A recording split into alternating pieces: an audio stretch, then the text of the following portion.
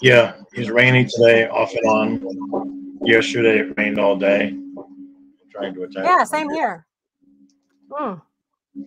It was like 41 degrees almost all day. Yeah, that's about how it is here. Actually, that's kind of crazy. I think we might have been a little bit warmer than you. And I'm up in Chicago. We just had a week of like being 70s and 80s. Wow. Yeah, that's got to be weird. Not quite snow for the dog, though. Our kids thought it was snowing yesterday, and it was one of the trees that has white poppies on it was falling in the wind. They're like, Mom, it's snowing. Can you hear me okay? When you first started, no, you were breaking up. It was like I was hearing every other word. But I can hear you right now. Yeah, I don't know. My legs fell asleep when we were talking last time. I was at a high top table. And I was like, he looks so comfortable. I'm going to have to find another spot. So I figured I'd go in this chair, but I have nowhere to put my microphone. So, and I was kind of loud. Because I'm on dialysis, when I used to go to in-center dialysis, you sit in a recliner. And you're so used to that. It's so comfortable. And when they told me that I qualified for home dialysis and I was getting into that, I said, what chair will I be sitting in when I do it? Do I have to do it in my own chair? Because I don't own a recliner. And so they said, well, let's look into that. So they looked into it for me, and it's rated as medical equipment because all the DaVitas in the United States have recliners as their chairs. So it's rated as medical equipment. So they gave me a recliner for free. Yay! Yay! That's awesome. Yeah, it's just like the ones we have. Yeah. Well, that's good. At least it's comfortable because you got to sit there for a couple hours, right? 3, 4 hours, something like that. Man, oh man. Okay. You know, I'm going to ask, can you kick off a prayer for us tonight? Sure. What do you want? Just, a little prayer of protection. That'll work. I mean, might as well go to the man who used to be the one putting curses and spells on people, or spells on people at least, and have you protect us this time. I just thought about that when I was coming down here with my coffee because I need it today. Okay. You want me to do it now? Yeah. We'll kick it off with your prayer. All right. Father, Son, Holy Ghost. Amen. Hail Mary, full of grace, the Lord is with thee. Blessed art thou among women, and blessed is the fruit of thy womb, Jesus. Holy Mary, Mother of God, pray for us sinners, now and at the hour of our death. Amen.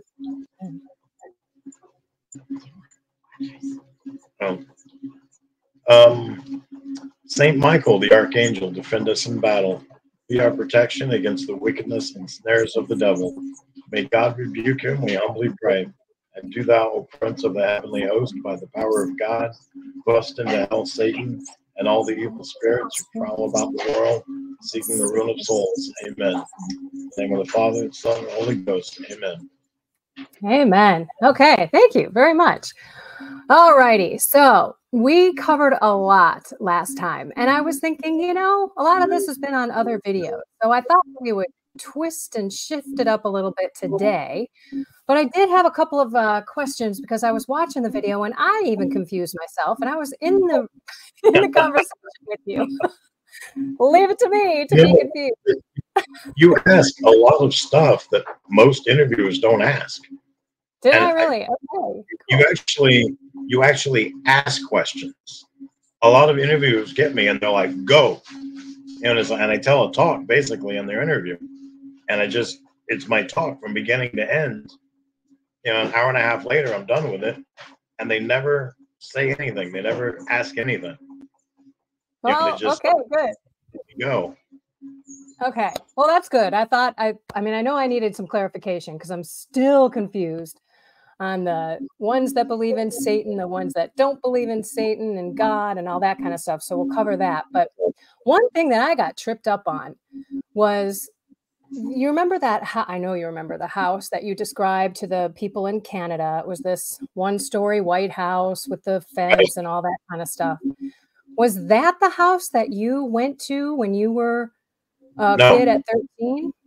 So that was a different style house. What, can you describe this house? Because I kept racking my brain thinking, how do you fit all those people in a house that I would think would be a big home? But can you describe it a little bit? It is a big home. It was 2 stories high. In the backyard is a swimming pool.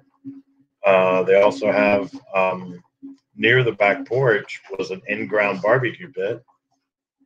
The house was easily, if they had a party there, they could easily fit 300 people in there. It was big. It was one of the biggest places in the town I grew up. And there was more than just that house. There was multiple houses like that. When we shot videos, we normally went, there was a couple of houses in town.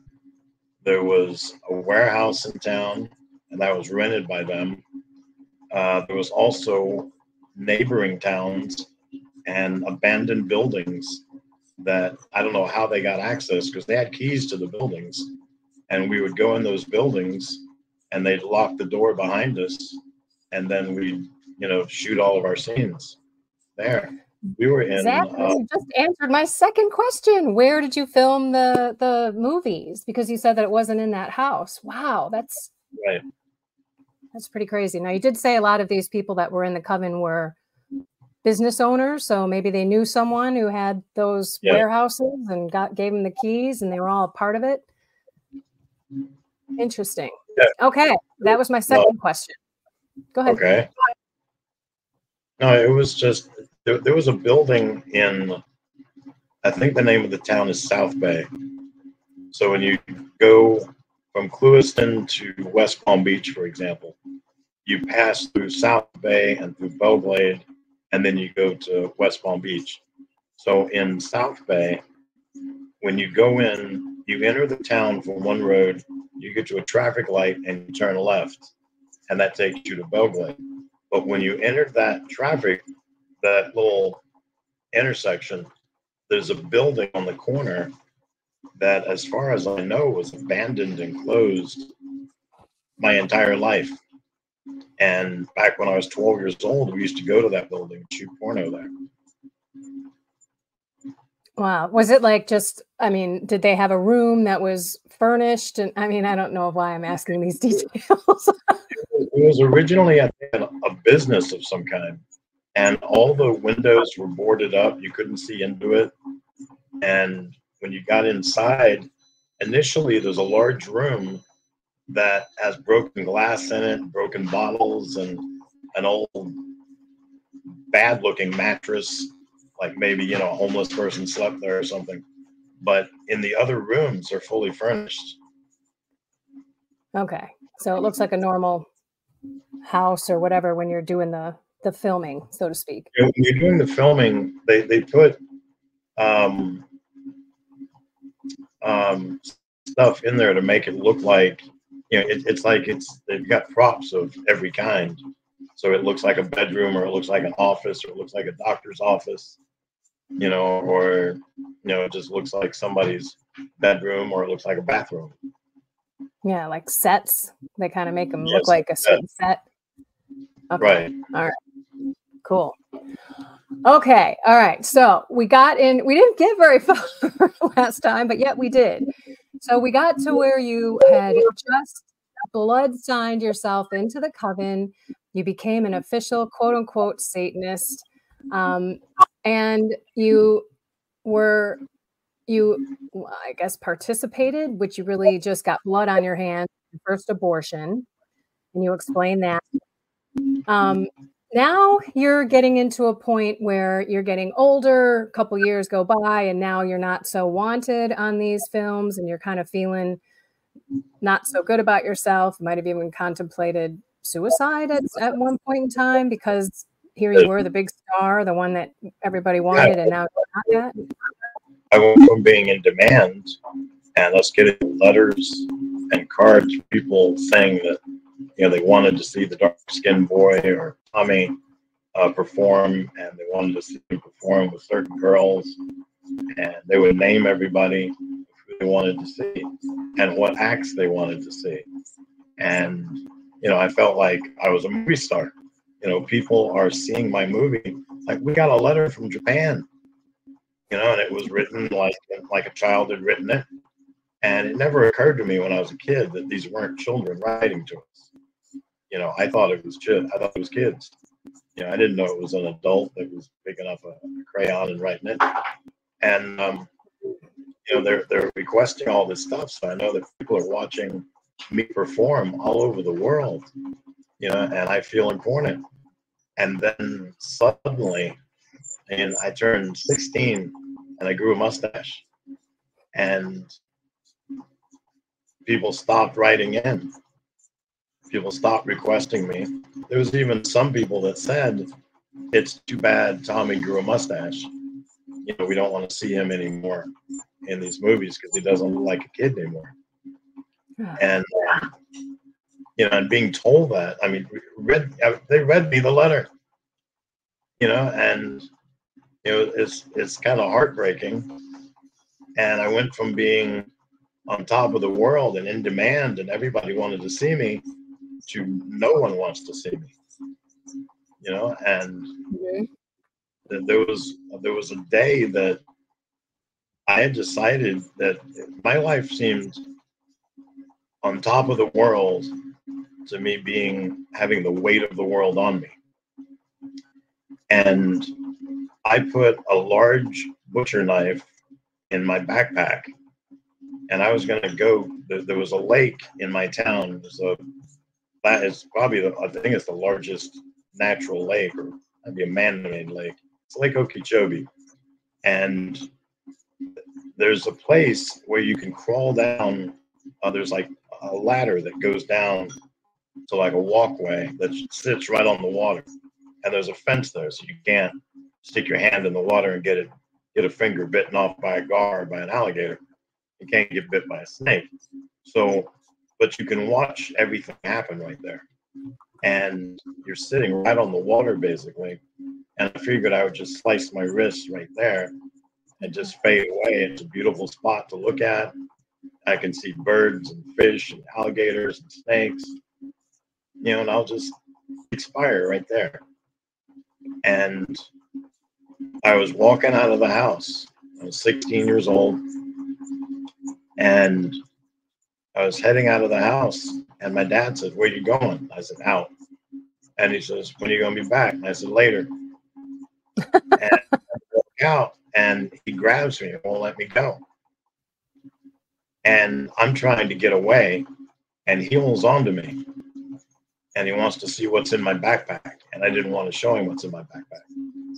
And I don't know if his instincts kicked in, but he gave me a hug. And he gave me a long hug, and I started crying. Oh. And he took off my backpack, opened it up, saw a knife in the back of it, and realized that I wasn't going to go out and rob somebody. I was probably going to kill myself. And he gave me a long hug, held me really tight, let me cry everything out. And then he said, "We'll talk about it later when you're up to it." And then we never talked about it again. Oh my goodness. It never came up again. I'm imagining that he didn't know what to say. He didn't know how to handle it. And you either, right? Well, I'm the one that went through it, but I couldn't tell my dad, "Oh, by the way, I used to be a porn star, and no one wants to see me perform." You know, I couldn't bring that up. You know, I couldn't tell him everything I was doing. Wow. You know, so the things that made me feel better was more magic and more drugs. Huh.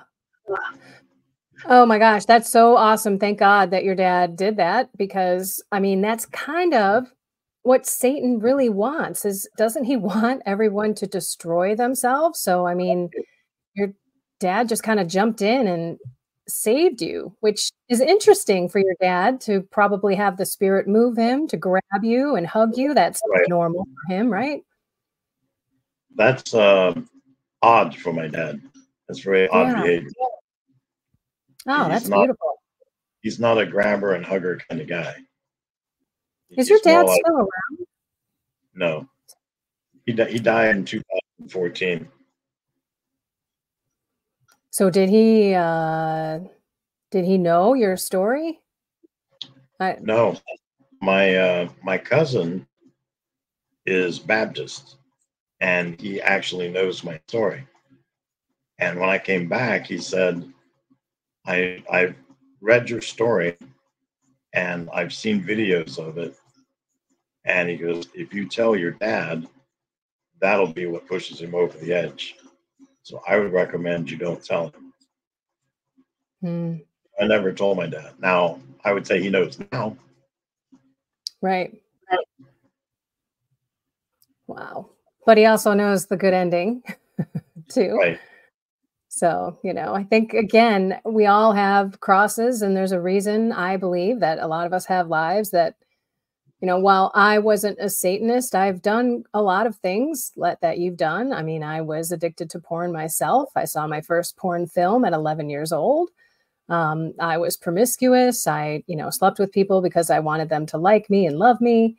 I got into drugs and alcohol, just pretty much marijuana and alcohol, basically. I had a little bit of acid, I never did cocaine. I think God protected me from that because I would snort my life away. So, I mean, and now I'm here to tell people about it and show people how the love of Jesus and Mary and the Catholic faith and the sacraments fills that hole that we're seeking, that maybe we didn't get from our parents or we didn't get from our family and friends and coworkers and all that kind of stuff. So, wow, that's a great story. Go ahead. My wife has wished multiple times she had my faith. That like anything happens, I pull out a rosary and let's pray a novena for her. And we had our car broke down, and it had broke down once before, and it broke with the same problem. And you can put a Band-Aid on it for $800, or you can fix the problem for $4,000. I didn't have $4,000, so we put a Band-Aid on it. And they told us this might last a couple of months, it might last a year. But when it breaks again, you're going to have to do the big fix. So it lasted 8 months. And we prayed about it.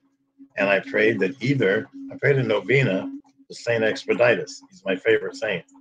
And I need $800, $4,000, or a new car. I don't know, God can do anything. So whatever he wants to do for me, I'll take it. This woman called me on day 8 of the novena, and she said, let me know when my letter gets there. I'm sending you $4,000. And here you used to make spells and cast spells to get money, and now you're praying a novena. Right. And then a few weeks after that, we needed another $1,000 for the car. One of my friends said, maybe you're throwing money away. I said, then God wouldn't give me the money.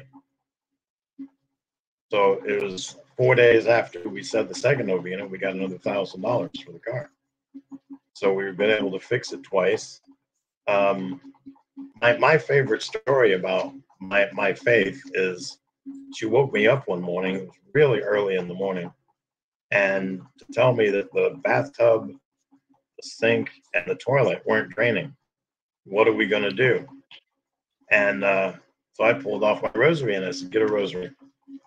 And I said, we're going to pray to God about the problem. So I prayed to God about the problem, about fixing the problem. Then I put my rosary back on. She goes, now what do we do? I said, I'm going back to bed. I'm going back to bed. And she's like, but we have this problem. I said, no, we don't. I gave the problem to God. It's his problem. He'll fix it. I went back to bed. Now, at the end of the night, we were going to bed. And I said, so let's see. You woke me up early. You said a rosary. I gave the problem to God. The guy came over, fixed everything. is everything fixed right now? She's like, yes. I said, so the rosary works? She goes, yes. I said, I'm going back to bed. And, she's like, I wish I had your faith. I said, my faith is not, it wasn't instant. I earned my faith. I got to be this way. I didn't instantly walk on the scene and go, God will fix this problem. It's God's problem. Let's pray to Saint Expeditius and take care of the problem. I wasn't always like that. I was given miraculous medal and, everything that happened to my salvation that, we're not going to skip ahead to right now and say and ruin the interview, but we all know what happened there. Not everybody listening, but you do.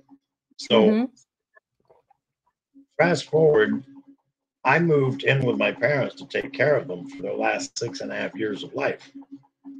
And I got them on, what's that called when you're in your final stages in the hospice? My parents was for 6.5 years. And, most people get on and they're dead in 30 days. Hope Hospice in Florida is amazing. Like, they kept my parents alive. They made them comfortable. They kept them happy. My mother, when I met her again, I hadn't seen her in 17 years. She'd had dementia for 6 years when I came back home. And so we had to take care of both my mom and my dad for the final 6.5 years. I had heard, when I've been taking care of her for 3 years, I heard that it was possible to get my mother absolution. My mother had had Lewy body dementia at this point for 9 years. She doesn't know me. She doesn't know her other son. She doesn't even know her husband. She's been married. At the time that my dad died, my parents had been married for 64 years. Wow. My dad was in love with her when he died. But my mother had dementia and didn't know who this old man was.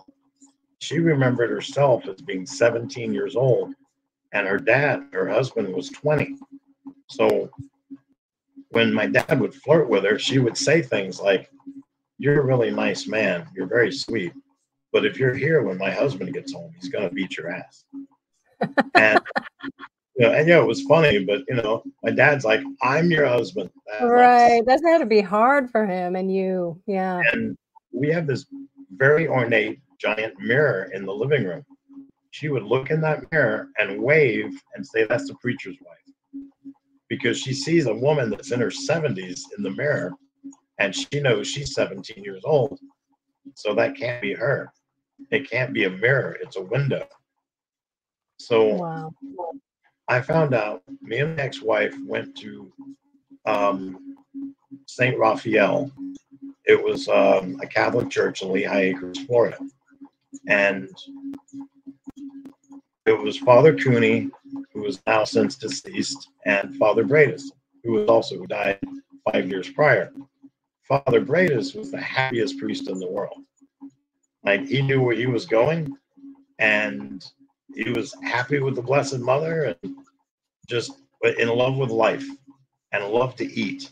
He was a thin man who owned Perkins, basically. He would go in there, see the giant round table. He would sit there and fill it with food and then eat all of it while he sat there. And Perkins, for those who don't know, is like a buffet kind of restaurant, right? As far as I know, it's not a buffet. It wasn't a buffet in Florida, but Morrison's. I might be wrong. Morrison's is a buffet, but he would just fill that table up with food. You'd order like everything on the menu, and then just have this massive meal. And he'd invite you to sit with him.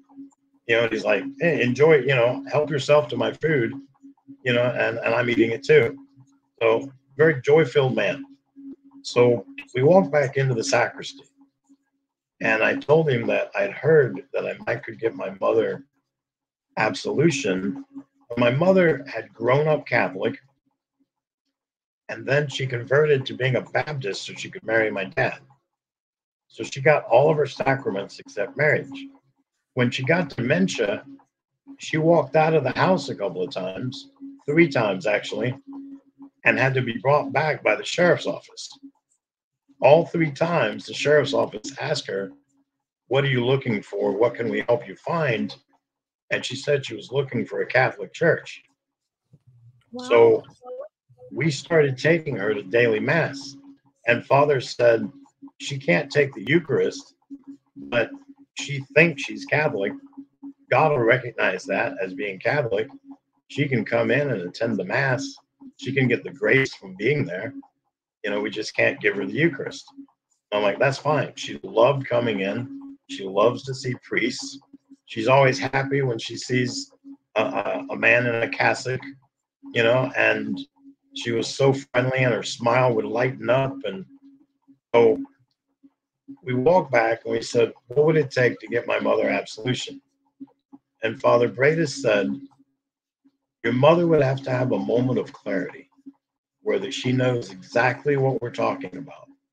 And if she understands exactly what we're talking about, I can give her absolution. And my heart sunk into my stomach and just I was heartbroken. My mother hasn't known me for the 6 years I've been taking care of her. Well, for the 3 years I've been taking care of her.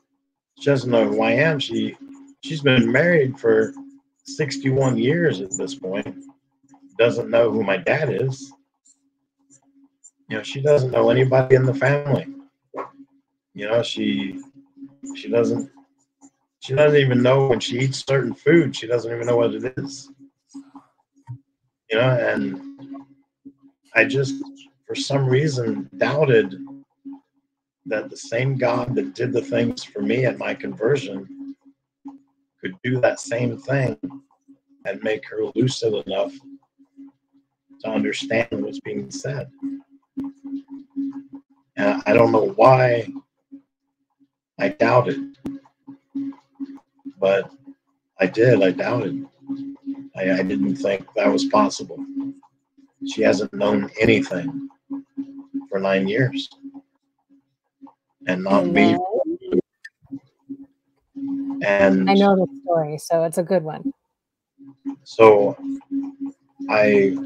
we walk up to my mother, we walk out the back door of the church. It's me, my ex-wife, Father Bradis. Father Bradis walks up to her and says, Anna, we're going to see if we can get you to take the Eucharist again soon. And she looks up and smiles real big and said, that would be wonderful. It's been such a long time. And he said, good enough for me, and gave her absolution. And a few priests have said that she lived her purgatory here on earth with, 12 years of dementia. And that also after she got absolution, because she's not aware of anything she's doing, she's not sinning.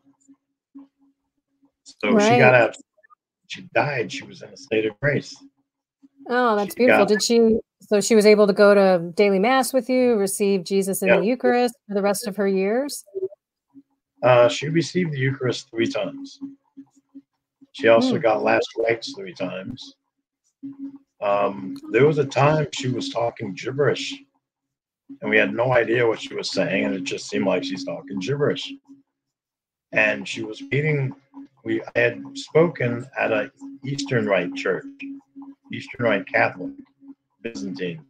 And he said, I'll bet you think your mother is speaking gibberish. I said, yeah. He goes, that's not gibberish, that's tongues. She's talking to the Holy Spirit. He said, let me show you something. Get real close to her face and watch her face. Notice the lights that are on in this room. It doesn't look like there's any light shining on her face, right? I mean, just the regular lights, but the same that's shining on everybody. We're like, yeah. He goes, wait and see when she goes silent, then watch her face. So she stops talking, and then it looks like a light is shining on her face. Wow. But it didn't come from anywhere. And he said, that's the Holy Spirit talking to your mother. When she talks in gibberish, she's talking to the Holy Spirit in a godly language. And since she's not talking to us, we can't understand what she's saying, but the Holy Spirit knows. And so that would happen. Her face would light up and she's listening. And then the light goes out and she starts talking again. And it's this, whatever it is she's saying, that doesn't make any sense to anybody else. But apparently it made sense to the Holy Spirit. And we were just blown away for years. And we just thought it was nonsense. Wow. Yeah, the gift of tongues is like the love language between that person and God. And she's probably just telling God how much she loves him, which, in English, we have one word, love. We don't have agape love. We don't have all these different levels. I love your shoes. I love your hair. I love you, my wife, my husband. I love you, God. It's the same word. So it's kind of incredible that the priest could see that and tell you that too. What a blessing. I think I told you this, but I'm not sure because I've told this story so many times. Did I tell you about my mother doing her homework one day? You did not. She would get up at every morning at 4 or 5 in the morning, and she'd just start talking as soon as she wakes up. And it's like, man, doesn't she ever get tired? And she talks all day until she goes to bed around midnight. So this day she got up at 5 in the morning and said that she had a homework assignment to do. Well, she's 70-something years old, and at this time, probably around 77 years old, 75, and she hasn't gone to school in, 60 years. But, you can't argue with a dementia patient, just agree with whatever they say, pretty much. And, she said, I got a homework assignment, I've got to work really hard on it. The teacher's expecting a lot from me. Okay. And she's saying this all day long. We have breakfast, she's got a homework assignment. We're at lunch, she's got a homework assignment. We're at supper, she's got a homework assignment.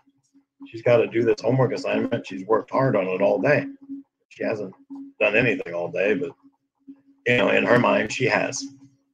Yeah. So my ex-wife is going to bed, and I've got the night shift, so I'm going to watch her overnight. I'm standing in the bedroom door, and just standing there, my ex-wife is laying on the bed, and my mother is in the hospital bed in the living room. And she starts talking. Oh, teacher, you're finally here. I've been working hard all day on the homework assignment. I hope you like it. And we're, smiling and just listening to what she's saying. And she said, teacher, you're so beautiful. What's your name? Mary. That's a beautiful name. And me and my ex-wife go running into the living room. You never know. Mary might have been standing right there. There was nobody there. It was all that we could see. There was nobody we could see. We run in there and she's talking to Mary. And we're crossing ourselves and don't know what's going on right now, but okay. And then I guess Mary leaves and she waves goodbye to Mary and she looks at us and is like, Mary was happy with my homework. She said I did a great job. Wow. Did you find out what the homework was, or do you not know? No idea. I assume it was Mary. There was a different day. We had been driving errands all day and we came home. My dad had been watching her and we came in the door and she said, oh, there was a man here visiting me for a while. My dad was like, nobody's been here. And he said he knows both of you really well, that he sees you a lot at Mass, and that he says that you do a lot of work for him, pointing to me, says you do a lot of work for him, and he's very happy with you, and that he'll be seeing me soon. I said, what's his name? He kind of looks like you. He's got long hair and a beard. Jesus, I think. Oh my goodness. Okay. Now, is he talking to you and your ex-wife about going to mass, or you and your dad going to mass? Me and my ex-wife. My dad never went to mass. He went to one mass in his life. It's after he died, he had a funeral mass. Oh, that's the one mass. He was Baptist, and Yeah. when getting ready to close to death, I said, you know, you've never been to the Baptist church here. Did you want a funeral there? He was like, no, I'm good. I said, how about at the Catholic church? He goes, sure, I'll go to that. I'll have that. Interesting, because didn't he used to say that all those Catholics are going to hell? Don't bother with them anyway, kind of thing? Well, one day, we used to go to adoration every day. And there was one day I was pulling up at the church. My dad asked me, where are we? And I said, St. Raphael Catholic Church. He's like, what are you doing here? I said, I'm going in for adoration for a few minutes. Did you want the air conditioner left on, or do you want the windows down? What do you want? And he said, well, actually, you talk about adoration every day. I'd like to go in and see what all the hullabaloo is about. Okay. Oh my God. So I helped my dad. Now, we have the type of adoration chapel where that if you're the last person there, you go up, genuflect, turn off the candle, close the door to the monstrance, and then turn off all the lights of the room and leave. And then if you are coming in and all that is turned off, you reverse that order and turn everything on and open the monstrance up. And so you can adore. And he custom made the monstrance, I think in Italy, and had it shipped to the US. And it's a beautiful piece. And it looks like a giant piece of art. And so I came in, the room was dark. I helped my dad sit down in a pew. And then I turned on all the lights, turned on the candle, and it's an electric candle. And then I genuflected and opened up the monstrance. And then genuflected again, went and sat down. And then while we're in there, this large family walks in. And it's like the grandparents, the parents, and all the kids and the grandkids. So it's like a family of about 12 to 15 people. And they all saw my dad, and I know them from our church. And none of them know my dad, but they all spoke to him. And they were very respectful, which my dad is former military, and he's very big on respect. So disrespecting my dad, you'll never be on his good side again. And respecting my dad, again, he now respects you back. So this family was so nice and polite to him and gave him a good amount of respect. So he smiled and, said hi to all of them. And then I was getting ready to leave, and I asked them if they know how to shut everything down. They do. So I genuflected and left, got my dad, and we walked outside. We got in the car, and I said, so what do you think of your first experience in adoration? He said, it was a very strange experience. I said, why? Why do you think that? And he says, I have never felt such peace and calm and joy, pure joy, in a room. Like, it was an empty room, and I feel joy. I just want to go back. And I said, well, it's not an empty room. I said, that big silver thing you saw on the wall with the burgundy door? He goes, yes. I said, when I opened that door, he said, yes, when you open that door, that's when everything started. I said, well, you're advertising the Catholic Church right now. I said, that thing that's inside, it's called host. That's the body, blood, soul, and divinity of our Lord Jesus Christ. I said, you know how that as Baptists, you believe the Spirit of God is everywhere. He was right. The Spirit of God is everywhere. I said, right, but the body, blood, soul, and divinity of our Lord Jesus Christ is only in the Catholic Church. and you witnessed it. That's what gives you the joy and the calm and the peace that you felt, that you never felt in a Baptist church. He goes, that is true. I never felt it there. I said, you were just in the presence of God. Amazing. It's too bad. How old was he at this time? Probably, he was able to walk. So he was probably about 80. Oh, when did he pass? When he was 84. Okay. 2014. Well, now I can see why he went and said, oh, yeah, you can bury me in the Catholic Church. I'm sure that stuck with him for a while. 4 years. He never went back in, but he got so sick that he couldn't really, he had to be taken in a wheelchair everywhere. And he didn't like going to his doctors.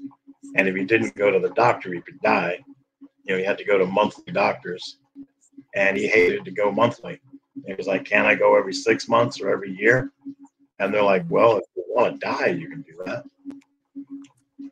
You know, so he wasn't wanting to die, but he didn't see it as, you know, when you went to the Baptist church, you'd go and you hear some sermon and then you leave and, you know, you don't really get much out of it.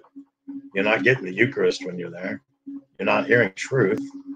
You know, you're hearing a watered down heresy, you know, and he was starting to listen to EWTN and he was starting to listen to a lot of the programs on church militants and starting to listen to, I can't think of the guy's name, Dr. Taylor Marshall. And listened to all these Catholic people, and he was starting to realize that the Bible he had used all these years was heretical, and you know that he wasn't reading the one true Bible, and he didn't belong to the one true church or faith. You know, even my brother has special needs, and I asked my brother right in front of my dad. I said, Jackie, who started the Catholic Church? And he goes, well, Jesus Christ, of course. I said, did he start any of the Protestant churches? No. Like, Dad, why are you Baptist again? Tell me that. What did he say?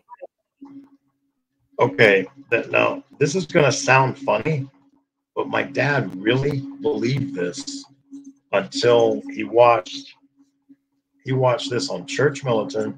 I think Dr. Taylor Marshall. I think something was said on the Terry and Jesse show and one other. He saw 4 different Catholic shows that talked about this over the period of like a couple of months. He thought that John the Baptist was the first Baptist. I said, Dad, how's it possible that John the Baptist was the first Baptist and then there were no other Baptists for 1,800 years? And then suddenly the Baptist church sprung up. And he goes, yeah, I couldn't really figure that out. I couldn't wrap my brain around that. And then I saw these 4 programs and I was like, oh, I'm stupid. Yeah. And I said, no, not stupid. Just uninformed. Right.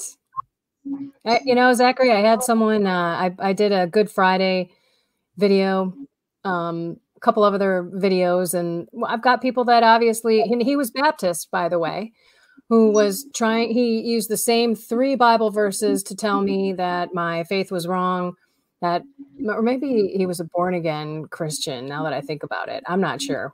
I really am not sure. But I kept trying to put information. We're born again. Okay, maybe it was Baptist. So it was John 3:3 and a couple of other ones. I had a long dissertation with him in YouTube comments because I know what I didn't know. I believe that the Catholic Church was just a bunch of rules. I think, you know, Archbishop Fulton Sheen says that there's not 100 people in America that truly hate the Catholic Church. There's millions of people who hate what they think the Catholic Church is, and I was one of them. And so when I went to confession and my life changed, this, it was back in 2013, I dove into the faith, and it, it's a part-time job. You're always learning. You're constantly learning. Right. And I think that's one of the things that maybe your dad just heard what he heard, what his parents taught him and what the church taught him. And, oh my gosh, I don't want to be anywhere by those Catholics or I'm going to go to hell too. And if you don't look beyond that, then you're not going to be informed. And I'm so happy to watch EWTN and all those programs. I had a woman at a conference that was asking me questions in Q&A, and she told me that she had studied all the world's religions and decided she was going to be a Christian. I said, you're not old enough to have studied all the world's religions. And she goes, what do you mean? I said, well, let's say that you spent one day studying everybody. Each one got one day. That's 66,000 days. How many years is that? I don't think you're old enough to have studied all those religions. And then if you actually had studied everything, you'd realize that the Catholics were first. We didn't get it wrong. We got it right. Jesus said the gates of hell will not prevail against us. So he didn't say that about the Baptist Church or the Presbyterians or any of the Protestants. They weren't here when he said it. Was she not Catholic? No, she wasn't Catholic. Okay. Got it. Yeah. Well, I mean, I had a woman at a book signing. I'm sorry, I didn't mean to interrupt. I had a woman at a book signing in St. Augustine a couple of years ago. And she said that she's seen my talks. She's seen a lot of my interviews. And she can't for the life of her figure out why I decided to be Catholic. And I said, oh, man, this is a Scooby-Doo mystery. Figure it out together. All right, well, I'll take you through it step at a time, and then we'll see if I made the right decision or if you think I made the wrong decision. She was like, okay. I said, okay. So this woman came up to me, and she handed me a Blessed Miraculous Medal, a devotion only held by the Catholic Church. She told me the Blessed Mother was calling me into her army, a title given by the Catholic Church. At some point, I realized that the Blessed Mother was the Mother of God, a title given by the Catholic Church. When I realized it was the Mother of God, Mary showed up. Marian apparitions usually happen in Catholic places. When she showed up, she took me by the hand and turned me around, leading me to her son, which is what Mary does in the Catholic Church. And her son was Divine Mercy Jesus, a devotion held only in the Catholic Church. At the time that I realized all these things that are happening, the last thing I realized is everything Catholic is truth.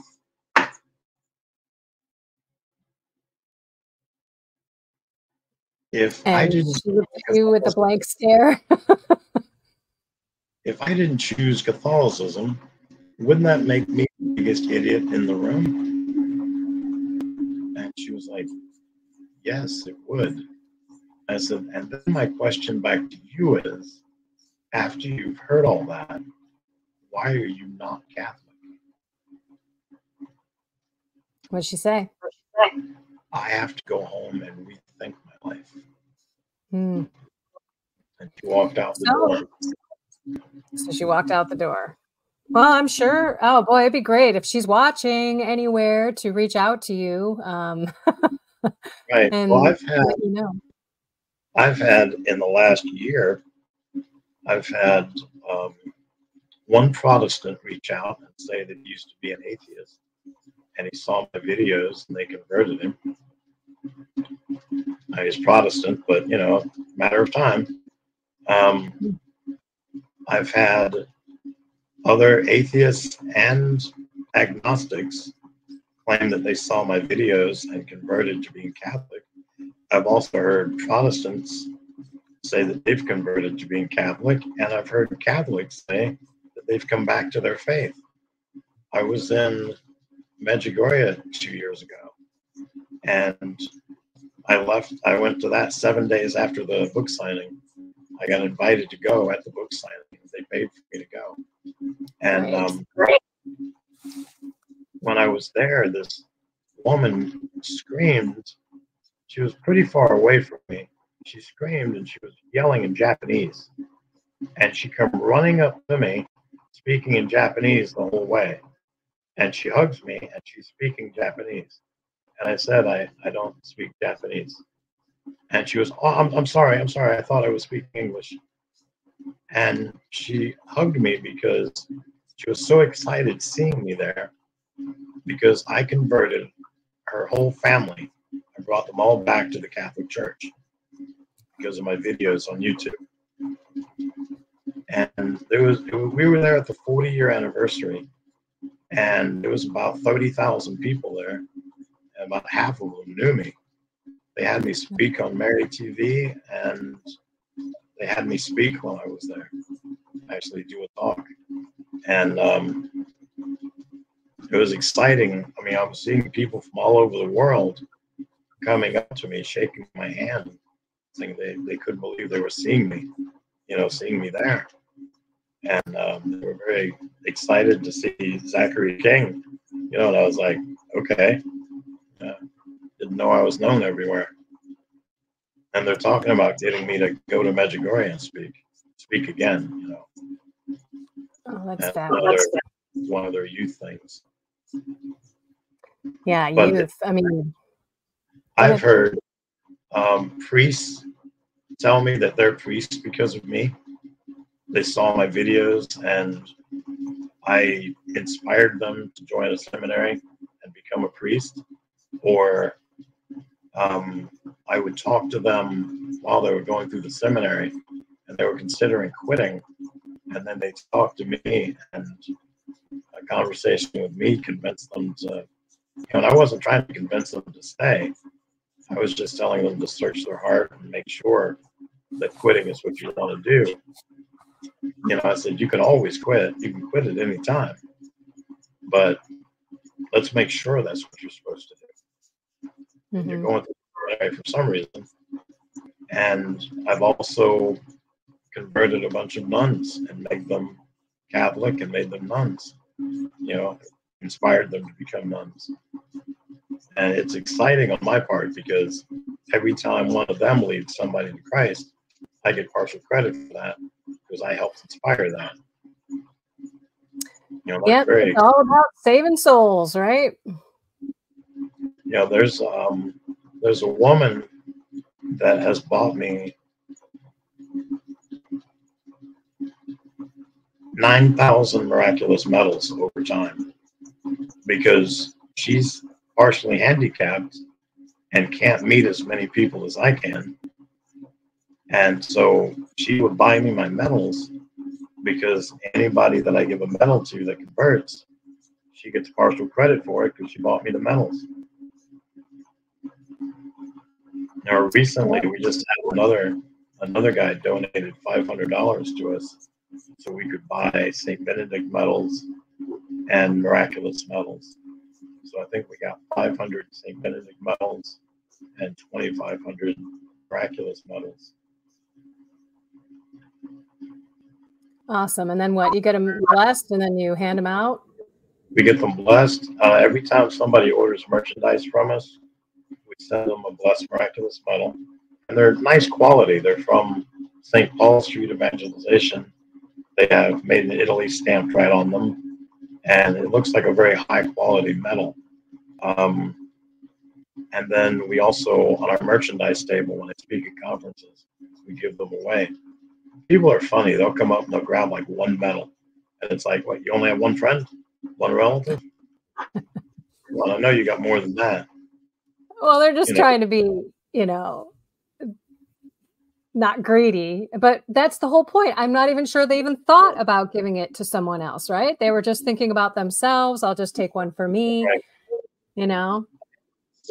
I had this woman, I spoke at the NACON in 2015. It's the North American Committee on Divine Mercy, and it's put on by the National Shrine of Divine Mercy. And so I was speaking at that, and it was a huge event. And this woman came up, and my ex-wife used to make rosaries, and they were made out of semi-precious or precious stones, and they were beautiful, and none of them were cheap either. And she didn't charge you for labor. She charged you for labor. You really couldn't afford the rosary. But this woman came up, saw a rosary that was so beautiful, she burst into tears, and she's crying, staring at it, and she holds it and puts it back. And we tell her how much it is, and she doesn't have that kind of money. She can't afford it. And I was going to turn to my wife, my ex-wife, and say, hey, why don't you give her a discount on it or something? But the priest came up and he said, I want to buy it for her. I mean, we're loaded. We've got priests and seminarians all over the place. And so I was going to tell my ex-wife, give the father a discount. And he said, I don't want a discount. I want to pay for it full price. So we sold it to the priest, and the priest turned around and gave it to the woman, and he blessed it for her. And she's sobbing and gives him a hug and gives me a hug, gives my ex-wife a hug. And then she disappears back into the conference. Then hours later, she brings her daughter up, and her daughter is really young. And she brings her daughter up there because we were giving away the miraculous medals. And the little girl said, I would love to have a miraculous medal. I heard you're giving them away. And we had given the last one out. I told her that we brought 500 medals, and we've given all of them away, and I apologize. And she goes, that's okay. It's okay. And I was wearing a blessed miraculous medal that was made out of sterling silver, and it was really big. It was like, this is half of it. The other half, I can't use my hand because I'm on dialysis, but it was fill the rest of that up. It's like bigger than an egg. And bigger than an egg. It is sterling silver on a chain. And I took that off, and I said, I think Mary wants you to have this. Oh. I put it around her neck. I didn't buy it. I can't imagine how expensive that would be, but it was given to me. And the priest blessed it, and I said, it's already been blessed, Father, but you can do it again. And I put it around her neck, and she sobbed. I was like, oh, this runs in this family. And she gives me a hug, and then she skips away to be with her mom. Then, fast forward, let me see, that was in 2015. So it would have been 2020 or 2021. I get a call from that little girl's mother, that she's currently visiting convents to see which one she wants to belong to.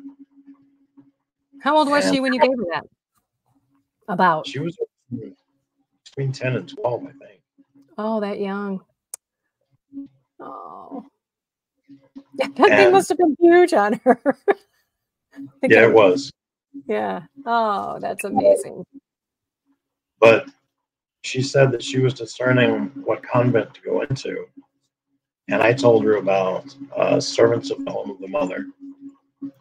And also, I said, they have a sister convent that I don't remember the name of. It's based in Washington, D.C. But I'm sure if you call them, they can tell you the name of it. I said, all the girls there are young. It looks like when they sleep at night, it's a giant sleepover. And it just looks like a bunch of young girls. And they're all smiles all the time, and they're always joyful in the Lord. And she said that she wanted to be as generous with herself and with Jesus as I was with her in that medal. Oh. That's what it's all about, right? Us being Christ-like to others and having him change us, and us be selfless and know, as you know, I give it all to God and God will provide. And look at what fruit came out of that. One gesture where you could have been, hey, I'm not giving this away. This is, you know, this is my puppy, you know, and you did. And how great that you can actually see the fruit. There's nothing cooler than that, you know. This is my sterling silver medal. Mm-hmm. I could melt this down and get some money. Right. I couldn't imagine somebody melting down a miraculous metal. Yeah. So Wow. I have one other story about a nun. Yeah. Somebody called me one day and they said, "Do you remember Sister Mary?" I said, "They're all named Sister Mary." I remember one. And they said, "You got into an argument with this nun." And I said, "Can't remember ever arguing with a nun." And she said, "It was about the price of some CDs." I said, "Oh, yeah, I remember that." I said, "I was in Father Hollop's church. It's near Chicago. And she came up to me and wanted to know how much my stuff was. And I said, I give stuff free to priests and religious, also seminarians. So if you're a deacon, a priest, a nun, you know, a nun of any level, you know, you could have just entered and I'll still give you free stuff, you know." And she goes, "Well, I can't take it for free, but I'll pay for it." And I was like, "Well, I can't take your money, but I'll give it to you for free." And she's like, "Well, I can't take it then." I said, "Yeah, I'm giving it to you. It's a gift." You know, and she's like, "Well, I can't take it." And finally we negotiated and I said, what CD do you want? And she mentioned the CD she wanted. And I said, "How about if I give you everything I sell for that $7? She goes, "Okay." So she does that. We trade. And she goes, "Did you make any money on this deal?" I said, "I'm pretty sure I did not." She said, "Okay, but you're fine with that." I said, "I'm fine with that." So she takes one of each of everything I've got, and I get, I think it was $6. So I get that. And I said, "Okay, what about her?" She goes, "Did she ever tell you what she did with that CD?" No. So I have a talk called "For We Wrestle Not Against Flesh and Blood." It was from a spiritual warfare conference that I did called "Putting on the Armor of God." And that was in Arlington Heights, Illinois. That's right by me. Really? Just letting you know. In October 2011. It was put on by Zena O'Callahan. And they recorded that. And she went and gave it to a woman that was living an immoral lifestyle. Now, I wasn't told what that meant. She was just living an immoral lifestyle. So use your imagination. Think whatever you want, I suppose. That woman listened to it again, decided that being Protestant wasn't enough. She never went to church as a Protestant. So she joined RCIA. Oh. She became a Catholic. And then she kept listening to my CD like every day. And then once she was Catholic, she decided she wants to fight under Mary's banner, but she can't do it. She can't protest at the abortion mill. She can't go to mass as much as she wants to if she's got a secular job and is paying bills and is renting. So she applied at different convents and got accepted. And now she's a nun. And she goes around giving talks about what she used to do. And one day somebody gave her a CD by Zachary King, and that changed her life. And what she learned on the CD, and then what she did. I don't know what the woman's name is. I just know that she's a nun in the Chicagoland area. Maybe I'll have to go search her or something. That's great. I mean, it's all worth it when you think about where you came from, and now you're again under Mary's mantle and in her army. You're Olga. Promote that ministry again. It's Our Lady of Guadalupe's Army. We have a website. It's not completed yet. And if you go and look at it, it's not done. Have mercy on what you think about it. We fight the devil and the Antichrist pretty much head to head. Every time there's an abortion, there's a demon that's released from hell. That's according to every exorcist says that. So, and then every night, and I know this from being in a satanic coven in the past, that every night from midnight to 3 a.m. in all 24 time zones around the world, they consecrate all the abortions in that time zone to Satan and the Antichrist.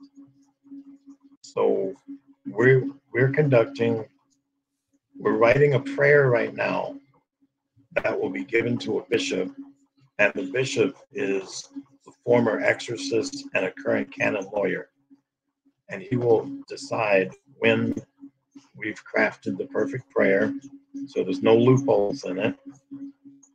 And then we're going to have priests around the world say masses and say that prayer in every time zone around the world. So it negates consecrations to Satan and the Antichrist. Wow. And in doing so, we are, on the one hand, painting a giant target on our backs, but on the other hand, we're taking on the devil and the Antichrist and trying to shut down their power. You know, we can't stop people from having abortions, but we can stop the consecrations. Yeah. So who's doing the consecration of all those abortions in these different time zones? Satanists. Okay. Satanists do a mass starting at midnight, and it ends at 3 a.m. where they consecrate all the aborted babies of that day in their time zone. Wow. And some of us may get up between 12 and 3. Some of us may pray. We should pray. We can pray the Hail Mary, pray a rosary if we're not able to fall back asleep. I know there are people that have issues. I myself have woken up exactly at 3 on a few occasions, and it creeped me out. I started praying the Hail Mary, and there are things that we as individuals can do as well, even though we don't have the perfect prayer, to try to bring light to the darkness. Well, what I recommend people to do is that Satan likes to mimic God. You know, midnight is the witching hour. 3 a.m. is the devil's hour. It's a mockery of divine mercy hour. So if you're going to get up at 3 a.m., pray the divine mercy chaplet. Ah, good point. Yeah. So what else? When we're talking about, we're not fighting human beings here, we're fighting powers and principalities and spirits, and we're talking about spiritual warfare. What else should we be looking out for that we can see either in ourselves, whether something's coming after us or someone's cast a spell on us? And the reason I say this, I have a friend that when I first got into my ministry and left my executive career in corporate America and said, I'm going to share the Catholic faith in a full-time way. I met her. She told me that she was attacked by witchcraft. It was a person that was in her church who had at-home Catholic prayer sessions, and she kind of saw weird things up in the kitchen. They were what she thought praying in tongues, but probably casting spells. And then stuff happened to her, like her family and her kids got attacked by demons, horrible nightmares. She saw things in her bedroom. They had to move, kind of thing. So I guess, and I wasn't really, I'm in my la-la land with Jesus at this time. I don't really understand the spiritual war. I'm just so joyful and happy. So I kind of didn't believe her, not. And I want us to all know that, yes, this stuff happens, because then later I went to go speak to 160 priests in the Rockford Diocese, and I got attacked. I was totally obsessed in my mind. I couldn't think of anything. And when at that time I had a spiritual director, he was a priest, and he's like, yes, you were being attacked. And I did Unbound, which is by Neil Lozano. I call that like spiritual warfare 101 kind of thing. But anyway, we may know that there's a God and there's a devil or a Satan or whatever we want to call him name-wise, but he does attack us, and in subtle ways that we don't even think about. So I'm going to be quiet now, toss it over to you. What is it that we should all be looking at in our lives and people around us? One thing that's excited about Rockford, Illinois, the diocese, is that they shut down an abortion mill with 1 to 4 priests every day going out to an abortion mill saying exorcism prayers in front of it. I did not know that. They shut down an abortion mill doing that. That's one of the 4 ways I say to shut down an abortion mill. Beautiful. I didn't know that. Amazing. Gonna have to find out who those 4 priests are. Sacraments and sacramentals, we need to embrace those things as Catholics. You know, we need to embrace that, you know, that if you don't get married in the Catholic Church, your marriage is not valid. And a lot of people don't realize, even Catholics don't realize that. They don't realize they can't go get married on the beach because it's a beautiful place. You know, why can't I get married in my friend's Baptist church instead of my Catholic church? Because your wedding is not valid now. God does not recognize you, and he sees you living in fornication until you write that marriage and have it done in a Catholic church. You know, we have everything, including holy orders, if you so wish. But, you know, we have First Communion, and we have baptism, and we have all these things for a reason. Each one of these steps protects you. You know, the Protestants are funny. They're like, what sins did an infant commit? Original sin. All of us are born with original sin. You know, this eliminates original sin and puts the child under the umbrella heading of being obedient to their parents. This gives them protection. You know, it's like, don't wait till you're 12 years old. What happens if your child dies when they're 11? Where do they go? You know, we're not sure. But according to the Bible, they might be in hell. And I hate to say that. There's people that are going to be like, oh my gosh, you just said my 11-year-old son's in hell. Well, read the Bible. The Bible says it. You know, I've also heard, I'm going to interrupt you here. The exorcist priests say that when, you know, your child is born, until they're baptized, they belong to Satan. Right. That was, I can't remember which exorcist priest said that, but I've heard it from a couple of them. Yeah, I've heard it from more than one as well. But, you know, it's so easy to get a blessed medal. Buy a medal and have it blessed. What's so hard about that? And then wear it. Keep it on you at all times. Demons are not a fan of the St. Benedict medal, and they're not a fan of the miraculous medal. Now, and the scapular, right? And the scapular, the different colors of scapulars. You know, there's a lot of scapulars out there. Make sure you definitely are wearing the brown one. The purple one is a lot of protection. The red one is good, but you got to be pretty faithful Catholic to do everything that it says you have to do. And there's also a white and a black, and a blue, and if you're consecrated to Mary. Green one is for salvation.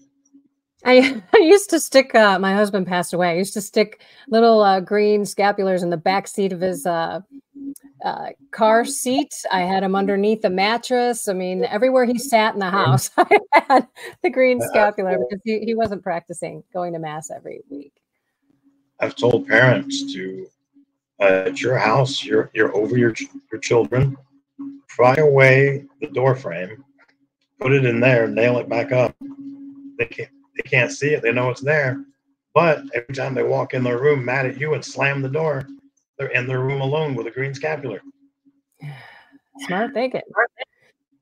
By the way, for anyone who gets the the brown scapular, you have to have a priest pray a prayer over you and enroll you. And I want everyone to know that these aren't like lucky charms. Like, you literally have to have a life in the state of grace. You have to practice how Jesus wants you to live. You can't just put this on, go have sex with anyone you want, steal, do drugs, and think that this will protect you, you know?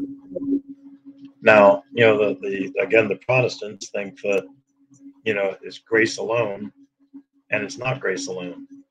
You have to practice good works. You cannot just get saved and then decide, I'm going to go rape, murder, pillage, do whatever I want to do, and I can still get to heaven, because once saved, always saved. Because I seem to recall a verse in Revelation and a verse in Galatians that tells you everybody that will not inherit the kingdom of God. And at the end of it, it doesn't say, once saved, always saved. St. Paul says, figure out your salvation with fear and trembling. And that verse also doesn't end with, once saved, always saved. You know, it's like, you cannot accept Christ into your heart and then decide, I'm going to do whatever I want. Exactly. You And the book of James. Sorry, go ahead. You have to act Christ-like. You have to do the things that Christ did. You know, I had another guy say at one of my conferences that anybody can do an exorcism because Jesus did them in the Bible. I said, you know, Jesus was God, right? And he was, well, yes, he was God. I said, there's a lake right out there behind the church that I'm speaking in. I want to see you walk across it. When you can walk across it like Jesus did, you can perform an exorcism like Jesus did. He went out there, took off his socks and shoes, and sunk about 4 feet into the water. Came back into the church, and it had water up at his upper thighs. Said that he still couldn't perform an exorcism. Like, right. It's strange that they see that one thing in the Bible and think, we can do that because Jesus did. But they don't consider all the rest of the things Jesus did. How come you're not turning water to wine? How come you're not walking across the water? How come you're not curing the sick? Why aren't you healing the blind? Why do you only want to do this one thing? So, yeah, I mean, go ahead. I'm sorry. We have this delay, and it's the worst. It happened on the last video too. So go ahead, keep going. If anybody is wanting blessed miraculous medals or blessed St. Benedict medals, I have close to 3,000 blessed miraculous medals and probably about 1,500 St. Benedict medals. These are great for bearing in your yard. Put them at the four corners of your house. Put them in every room of your house.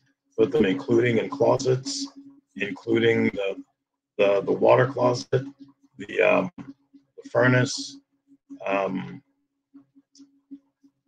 linen closets, cabinets. You know, I mean, you might live in a big house and you've got 30 rooms.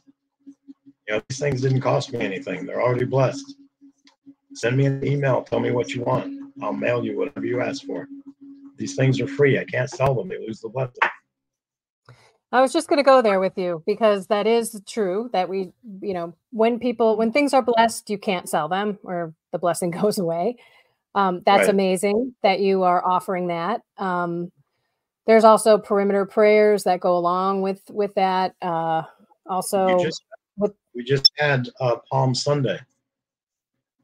If you save the palms, bury those at the four corners of your house, and it'll protect your house from storms like hurricanes and tornadoes.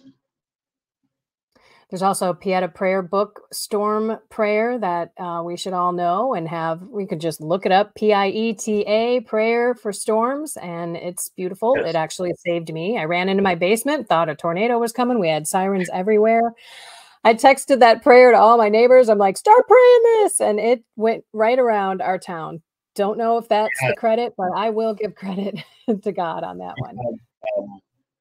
My church in Lehigh Acres, Florida, we used to pray that every year because every year is hurricane season down there.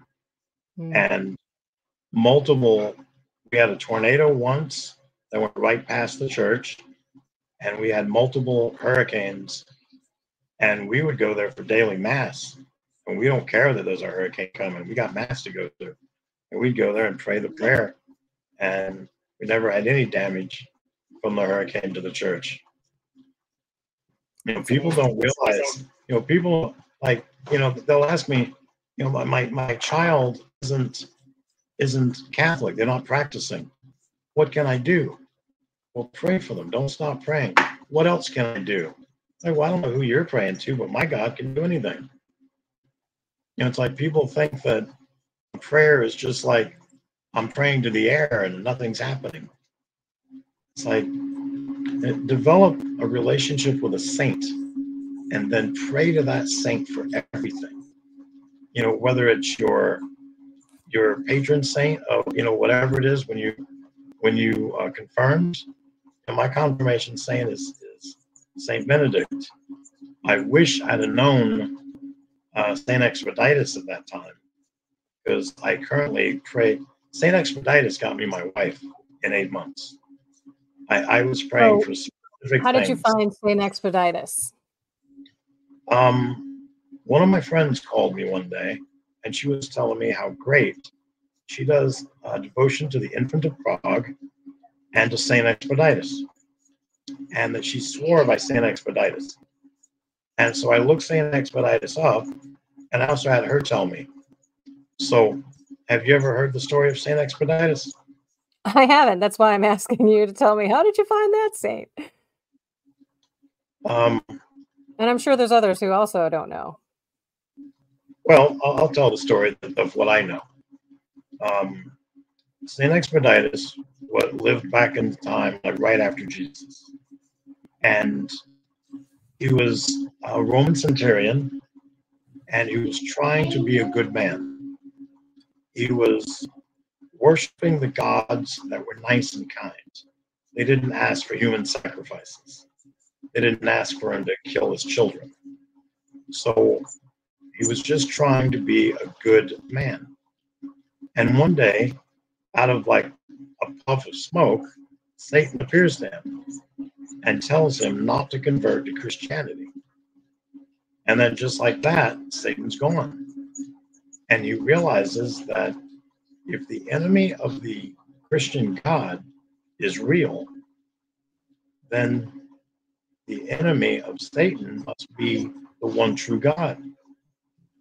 So he decides he wants to be a Christian, and he goes and he finds some Christians. He tells them what happened. They convert him, and they baptize him. And then he gets called before Caesar, and Caesar wants to know, did you become a Christian today? Yes. He said, I've got to take care of some business. And when I come back, I'm going to ask you again. And if you say yes, I'm going to have you taken out and executed. So Saint Expeditius figured that if Jesus died for me, I'd be a fool to not die for him. So Caesar comes back and talks to Saint Expeditius. Saint Expeditius confirms he is a Christian. He says, we're going to take you out and execute you. One last chance. He says, I'm a Christian. Take me out and execute me. So they took him out and executed him. And I tell people, when Saint Expeditius woke up that day, he didn't know Satan was going to appear to him. He doesn't know Satan was going to tell him not to convert to Christianity. He didn't know he was going to become a Christian and get baptized, have all of his sins erased, and then be martyred, and then step into heaven that same day. That was a great day for him. And it all happened so quickly. And now everything I ask him for happens quickly. And so just to clarify for all of our Protestant brothers and sisters, you are asking him to pray and intercede to Jesus for you and everything that you ask. You're not actually asking him for it per se. Yeah. Got to do it, right? Yeah.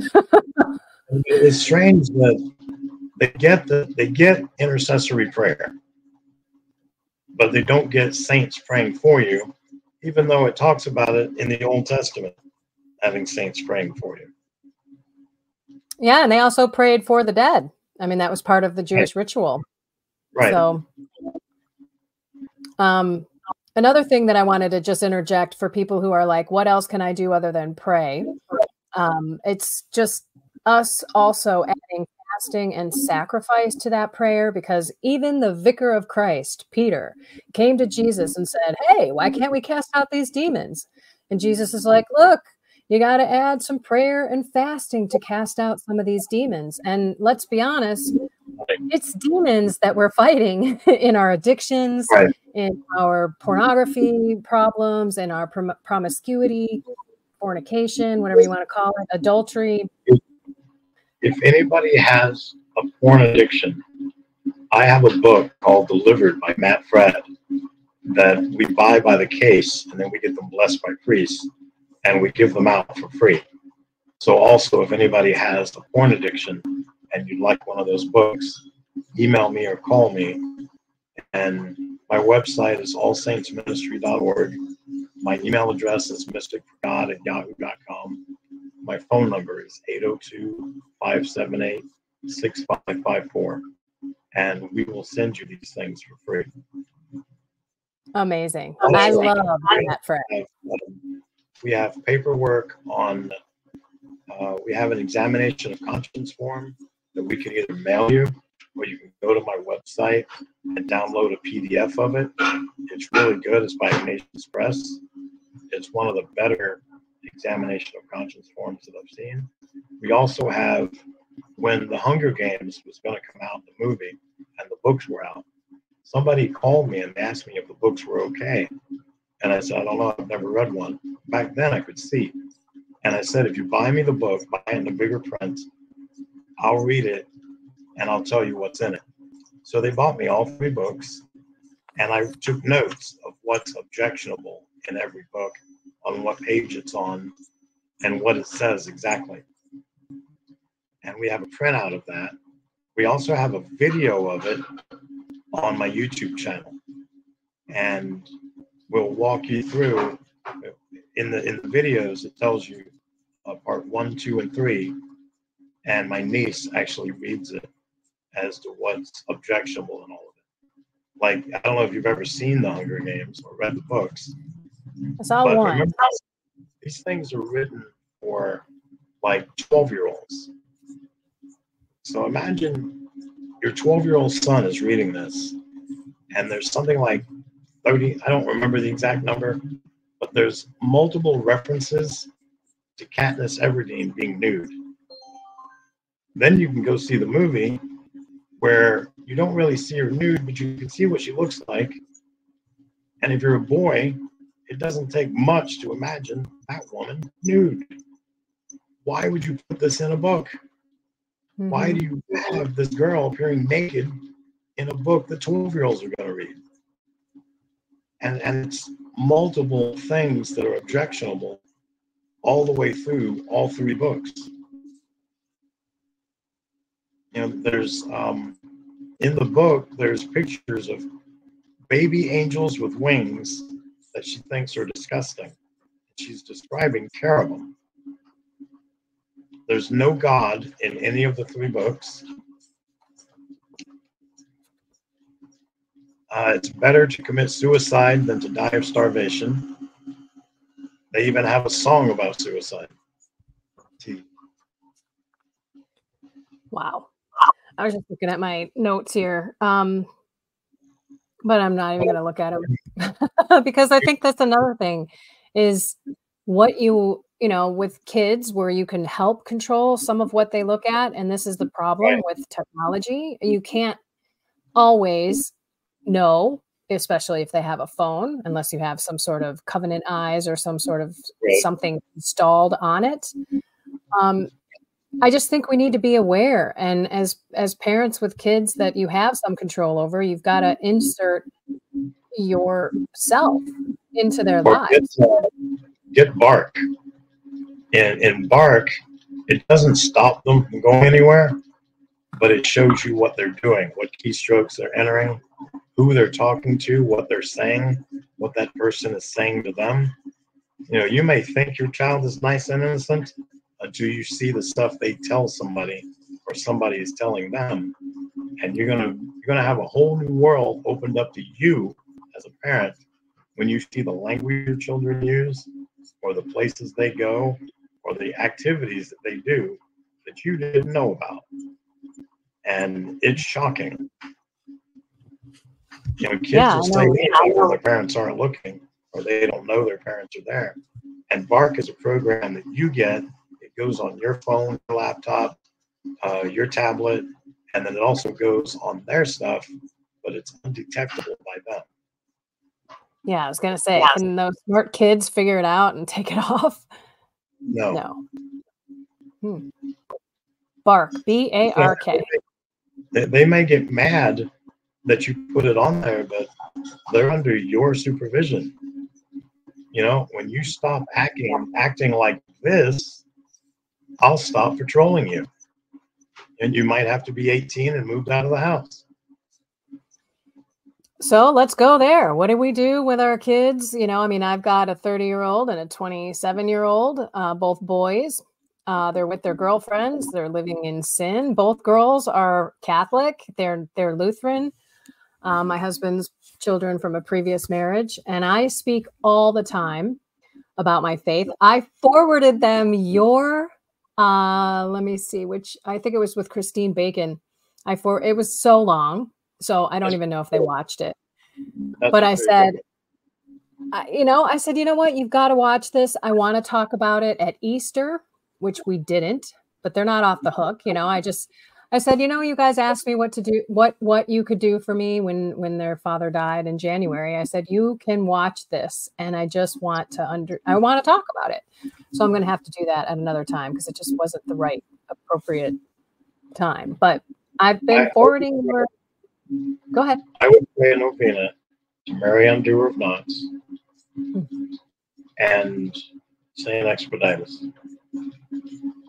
And be specific on what you want.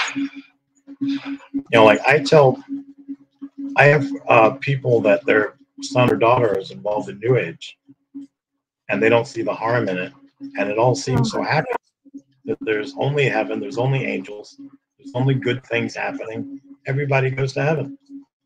And I said, okay, pray to Mary Undoer of Knots and Saint Expeditus. Saint Expeditus because it will happen quickly. Mary Undoer of Knots because she'll take care of it. And what you want Mary to do is to make the demons reveal themselves to your children. Make them see that there's dark shadows in the world, there's dark shadows on their wall, and there's no light to create a shadow. Where's that shadow coming from? Who is that demon sitting at the foot of their bed? You know, bring them back to the church, scare them, but show them that world is real, that the devil is real, demons are real, hell is a real place. Make the demons give them horrific dreams. You know, scare them into it, but they'll go to confession. You know, Mary is great at doing things like that. Can you explain what you mean by New Age so that people know? I mean, I know it's so wide. I know yoga for one thing. Go ahead. Yoga, Buddhism. Google search New Age religion. Even Jehovah's Witness is a New Age. Any religion or foundation or following that takes out God, the devil, heaven, or hell is a New Age religion. That's a good definition. That's a lot. That is a lot, but I mean, Buddhists take out heaven and hell and God and the devil, depending on which sect you belong to, because there's 4 different ones. Jehovah's Witnesses take out hell. They also think that Jesus and St. Michael the Archangel are the same person, even though it doesn't say that in the Bible. What about this universe? kind of like, oh, I'm going to manifest abundance in my life and I'm going to have the universe give me what I want, what I need. I mean, obviously it doesn't have God or heaven or hell. It sounds like it's all the universe, but that's huge. There are people who are really. And Satan is in control of this planet. So if you're looking to the planet or the universe to give you something, you're praying directly to Satan. Now, nowhere in the world in the Bible. Nowhere in the Bible does God promise you wealth. He doesn't promise you success. He doesn't promise you. The Joel Osteen scenario that's not what God teaches. God teaches they persecuted me, so they're going to persecute you. You know, he tells you to pick up your cross and follow him. You know, it's a painful road. You know, offer it up, and then eventually you'll see heaven. But you've got to live memento mori. Are you familiar with memento mori?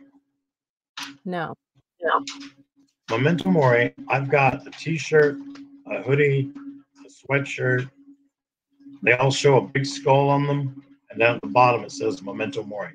It's a Latin term. It means remember death. So I had a priest ask me, he said, that's kind of scary. And I said, it's memento mori, Father. And he goes, I don't know what that means. I said, you speak Latin, Father. I said, it means remember death. And he's like, is that a devotion of the church? I said, yes, but it's older than the church. When generals used to go on campaigns in the Roman army, and they would be being honored in the streets, and the people are chanting their name, their soldiers are chanting memento mori, because you may be being honored today in the streets, but tomorrow you might be dead. And all that honor in the street didn't do anything for you in the afterlife. You have to live this life as if your afterlife depends on it, because it does. You know, if you're rape, robbing, and pillaging, where do you expect you're going to go when you die? If you didn't worship God while you were on earth, wouldn't that be hell to put you in heaven so you can worship God? So as a favor to you, he sends you to hell where you're separate from God. But do we really want to go there? Because it's not a party. You're burning and being attacked by demons every day.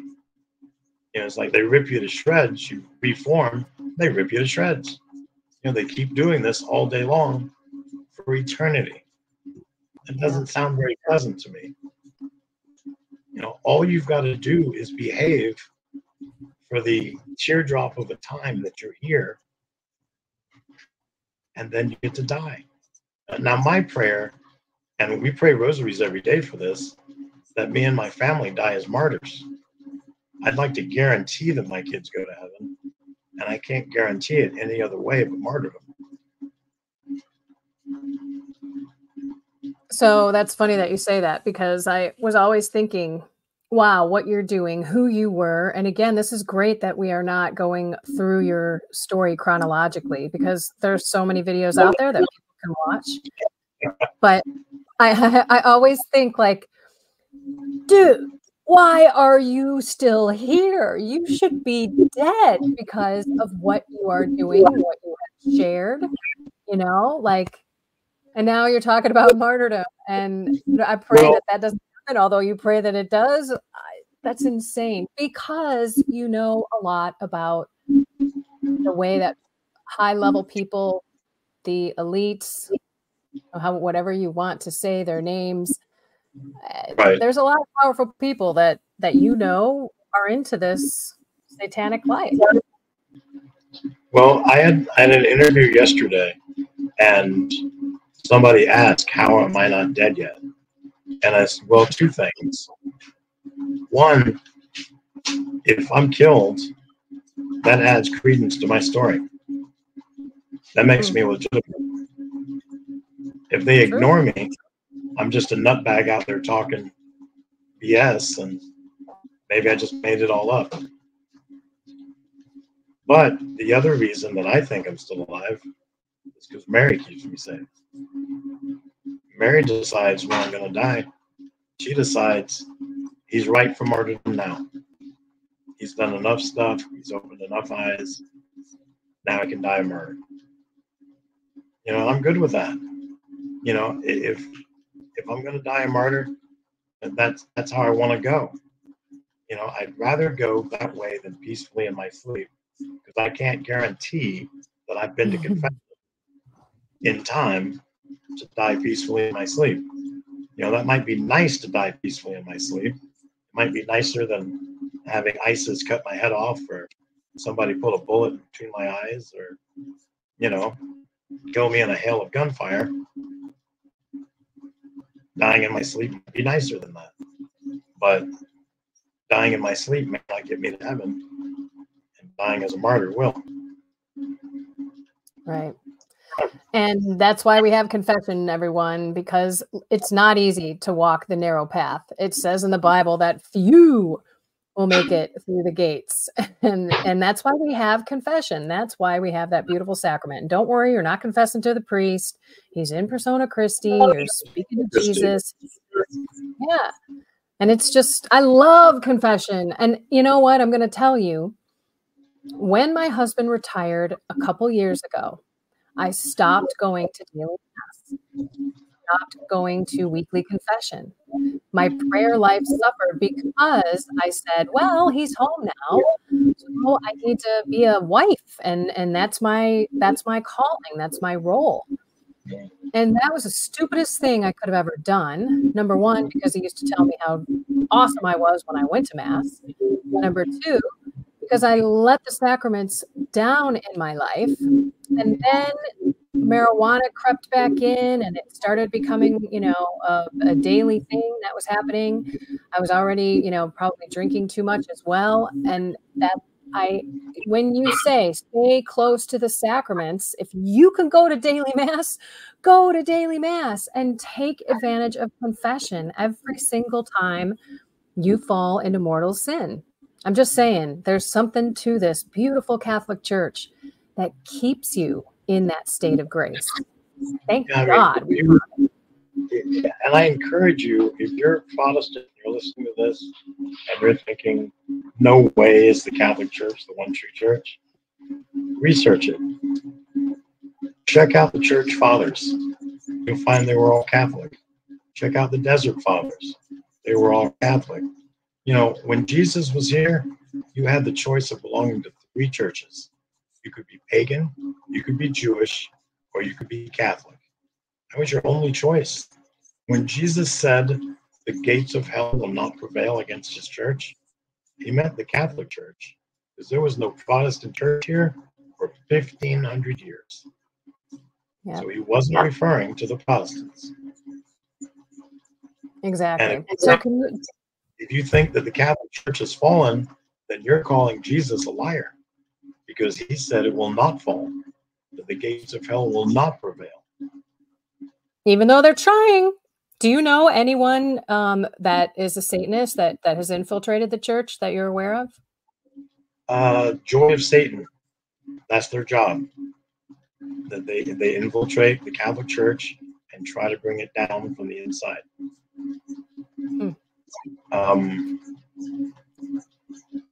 I know. Did you ever read? I might have the name wrong, but it's something like AA 1025. No. Okay, so this woman used to be a nurse, and this guy was brought in a horrible traffic accident. And when the police came in, they gave the nurse this briefcase, and they said, "This belongs to that guy." And they're looking at the guy; he's not going to make it. So the guy dies, I think, that night, and the nurse takes the briefcase home, puts it in the closet, and about 30 years later, it's killing her. It's eating her up inside, but she doesn't know what's in this briefcase. It might be empty, but she wants to know. So she opens up the briefcase to look at it, and it's got a book transcript in it. And she reads the book, and it's short, and she publishes it. And in that book, this guy, the number of the book is the agent name that he had, the secret agent name he had. He was a communist in the Communist Party. And he joined the Catholic Church to bring it down, to become a priest. Oh. And there was thousands of these people that joined seminaries to become priests, so that eventually they would be bishops and archbishops and cardinals, and maybe one of them would become the Pope, and they would bring down the Catholic Church. So there's a story about how they were going to bring down the Catholic Church. And their story that you read, this book came out prior to Vatican II, but they describe Vatican II, how that they're going to start giving communion in the hand and take away the communion rails and make it so that the priest will face everybody instead of having his back to everybody and facing Jesus. You know, and you read the book and you're like, oh my gosh, that's everything that happened. Wow. And yeah, I mean, I'm not surprised, but I'm going to have to look that book up. That sounds really good. And what about black masses? I mean, if that wasn't truly Jesus in the Eucharist, then why would they be stealing him so they can desecrate him in their own black mass? How come they don't steal the Baptist Wonder Bread? How come they only steal the Catholic Host? And it's a Satan-friendly person that steals it. It's usually not a Satanist. And then they take it and they sell it. They get the 30 pieces of silver. So they sell it anywhere from $1,500 for a cheap one, $15,000 for an expensive one, with the average price being about $5,000. Why on earth, let me ask the Baptist people out there listening, why on earth would anyone pay $5,000 for a worthless piece of bread, unless it's not a worthless piece of bread? And they know, here's the kicker, Satanists know when it's been consecrated. Even the atheists know when it's been consecrated, because they feel extreme revulsion or hatred towards the host when it's been consecrated. Little do they know that it's 100% God and it's 100% love and justice. So it's probably the love that's making them feel the hatred they do. Wow, that's amazing. And for, again, people who have, I've witnessed seeing Jesus drop on the floor and people freak out. I mean, you've got the priest who's eating the host, consuming the host as soon as possible. I've seen a priest lick the floor to get up every last bit of Jesus. I mean, there's a reason that we receive reverently. I, in the beginning, received on my hand in my journey, again, back to 2013. And now I'm kneeling on the tongue and only with a priest. I mean, nothing against those, extraordinary ministers, but I'm only from a priest. Eucharistic monsters. I'm going to catch flack for that one. But You are. Yes, you are. Listen, you can call me and cuss me out if your hands have been consecrated by the bishop. So you can touch the host like a priest. If your hands have not been consecrated by the bishop, you can't touch the host with your hands. So if you're a Eucharistic monster and your hands have been consecrated by the bishop, call and tell me. Because I'm going to that's why I only receive from the priest. You know, I've never received in the hand. I've only taken in the hand one time, and it was an unconsecrated host. And I was at an FSSP church, and I told the priest, if somebody asks, what do I think of receiving on the tongue versus the hand, or if somebody asks about stealing hosts, then I need an unconsecrated host so I can make a demonstration. And we had that question came up at the same time, one person behind the other, asked these two questions at the same time. And the priest looked at me and said, "You've been listening to the Holy Spirit." And so I said, "Father, why do I have to hold my hands to take the host? I've never taken it in the hand." So he showed me how to hold my hands. And I said, "Okay, you put it in my hand, and I'm going to take the host." So he put it in my hand. I popped it in my mouth. And I said, "Where's the host? Where did I put it?" And half the room said I put it in my mouth. And the other half said I still had it in my hand. So I showed them my hand, rolled up my sleeves. It's not in my sleeve anywhere. It's not in the other hand. I then opened my mouth and had somebody look in my mouth. It wasn't in my mouth. I opened my mouth and shook my head. It doesn't fall out. Was it in your beard? No. I said, "Father, where did I put it?" And Father said, "I thought you put it in your mouth." I said, "The thing I just did is called palming. It's a trick that Satanists do.